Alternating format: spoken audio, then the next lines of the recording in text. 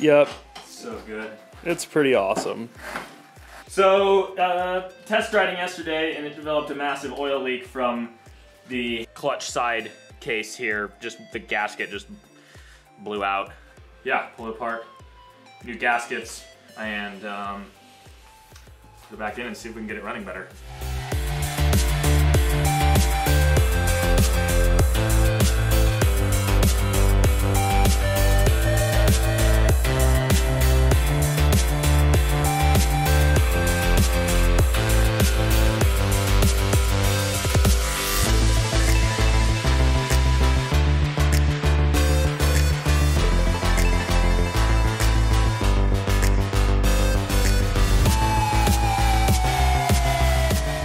Your engine spacer there is perfect height. Yep. So I already did the other side, just took it off, cleaned it up, put a new gasket on. There was nothing else to be done on that side. This side, this is the stator side. This right here is the stator. It's what generates the electricity in the engine.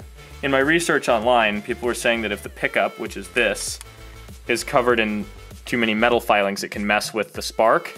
And I don't know what too many is, but there definitely are some on there. I'll do my best to clean off all the metal off of there, and then we'll put it back together and see if it runs any different.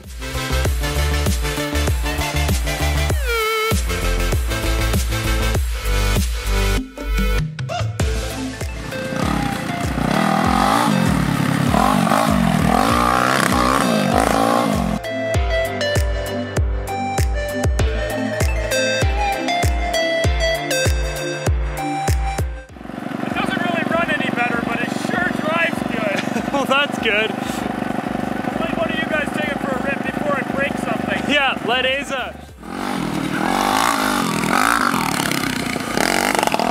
Oh yeah, he's having fun. Oh yeah. Yeah.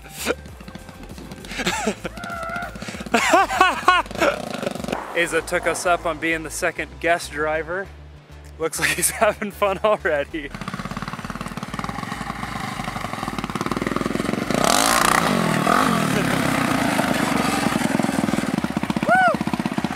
Yeah, what do you think of that? That's dude, you're wheeling up that hill there. Yeah. It's insane.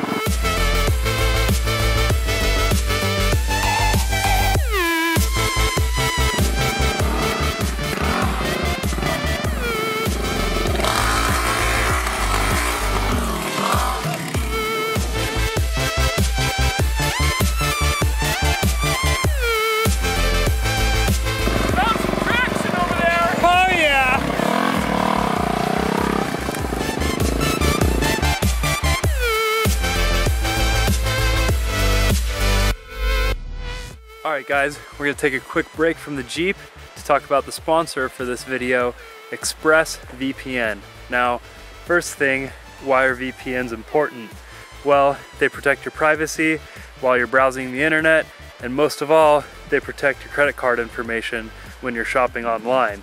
Now, I've had my credit card information stolen twice before using ExpressVPN, so I do honestly recommend it. ExpressVPN is the best because it has the fastest speeds, consistently faster than other VPN providers. They have server locations in 94 countries, giving you plenty of options to choose from. They have apps for every single device you could imagine.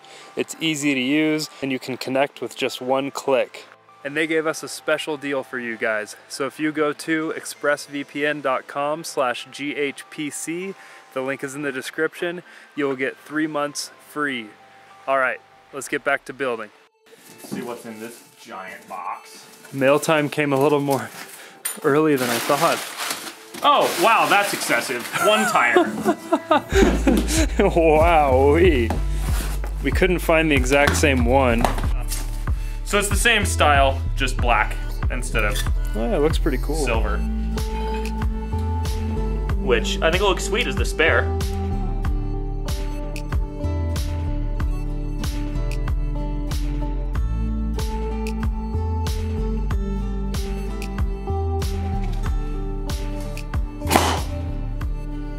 Was that first try? Yeah. Wow. He's better at it.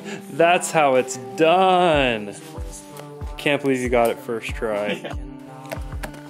Nice. That looks fresh. One thing, that feeling you get when you suddenly know everything. Bring me to life.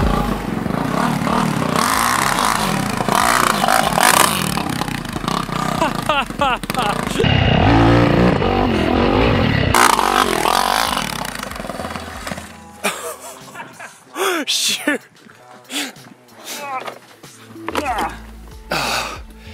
Well, there you go. Yeah. Well, it wheelies in first gear now. Spare tire on there. Did you just land on your shoulder? Yeah, it was fine. Man, the wheelies. First gear wheelies are so much better. Before I was having a wheelie in second gear, and it was just too much clutch drop and then too much speed. Being able to just clutch drop in first gear, I was able to hold it better. All right, today's a new day. Yeah, did a bunch of testing yesterday and sending and rallying, and all the suspension and drivetrain works out great. The engine's still not running right, but there's not a lot I can do about that without ordering some parts. So I'm gonna work on the controls because the brake does absolutely nothing. This master cylinder is just, it's designed for like a foot pedal brake where you can have more throw and more force because you're using your foot. I hooked it up with this cable, which it just doesn't have enough throw for that master cylinder. So I'll re-look at that today. I might do a different type of hand control. I'm gonna look at other master cylinders I have laying around.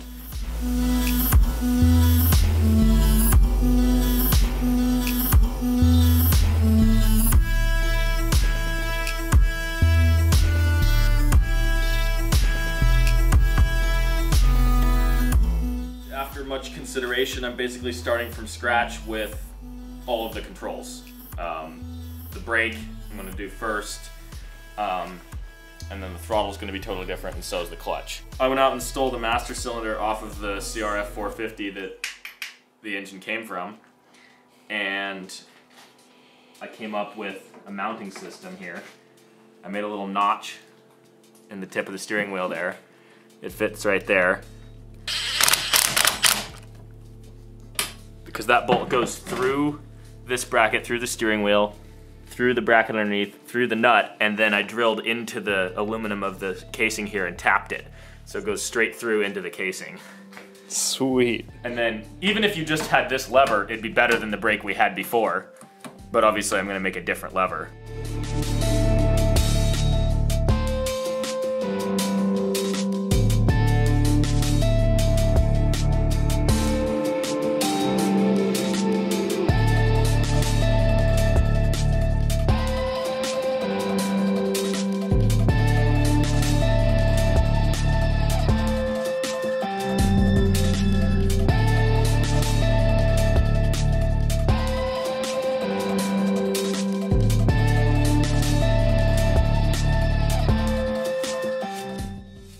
Here going to town on this brake lever. I even heated it up so it's all discolored because it's stainless steel, so it won't rust. And just gotta put that in there. Wow, that is legit. And despite the fact that it's like less than 1/16 of an inch thick steel, it actually bends the steering wheel before it bends the brake lever. Great. Because I just like formed it a little bit so it's cupped all around there and then reinforced it with these little gussets there. Very cool.